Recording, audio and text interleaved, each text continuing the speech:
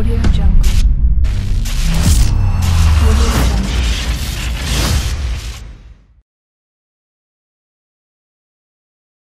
Hello ladies and gents, this is KANO from the gamer section back with another review. For today's review is on Anomaly Agent for the Xbox Series X and S, Xbox One, Nintendo Switch, and PC.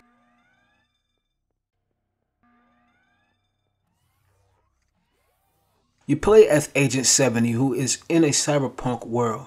You are tasked to track down and battle against 4 anomalies that are threatening to end the world.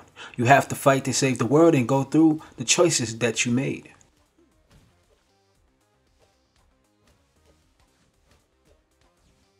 Graphically, Anomaly Agent is cool. It fits that old school vibe with the 18-bit style in a way which is cool, and I like how it is well put together. The music in the game fits perfectly in the game that really suits with what the game formulates right with the battling and the downtime. The changing in the options menu along with other stuff when upgrading, which I will speak more on in a sec, is fast and fluid. The whole overall presentation is old school, fast, fluid, and fun.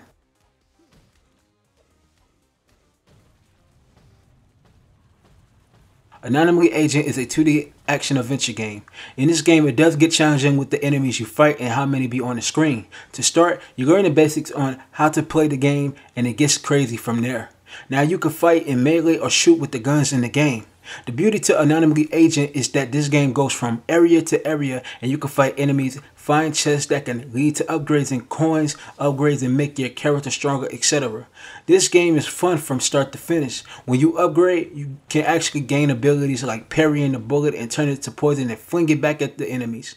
The boss battles and the sub-boss battles is challenging but fun. For example, there was a boss battle that I actually faced against a wrestler in the game, and it was tough though. The 3 stages of the battle, it was actually pretty fun, but it had different patterns that you really have to study within the movements or you will actually die and you have to retry at that part of the level again.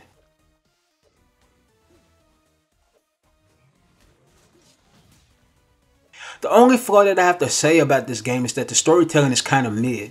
They tried to make it funny, but I just didn't find it funny, and the jokes in the game was kind of lame in a way. When I didn't battle against some of the bosses in the game, they tried to make it comedic, but it just didn't make me laugh at all. They could have did better actually writing the story better in an actual funny sense, but they didn't do that. But other than that, this game is one of a kind.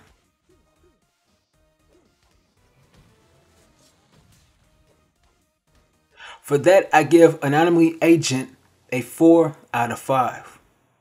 Thank you for tuning into the best place for independent gaming journalism, and that's the gamer section. Be sure to hit the like button on the video and please subscribe to the channel.